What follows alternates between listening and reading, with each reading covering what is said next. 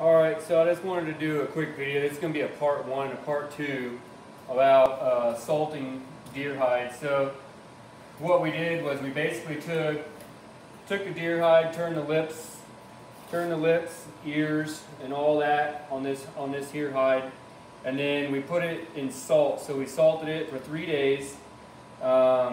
Just gave it a quick wash to get all the blood off the hair side, and now you can see the difference here. It went from all red meat to this kind of bluish color with a little bit of red still left in here from the salt, but you can see all these wrinkles and everything in this hide is all caused by all the moisture being drawn out and this hide shrinking up. So it'll make it really nice to shave this later.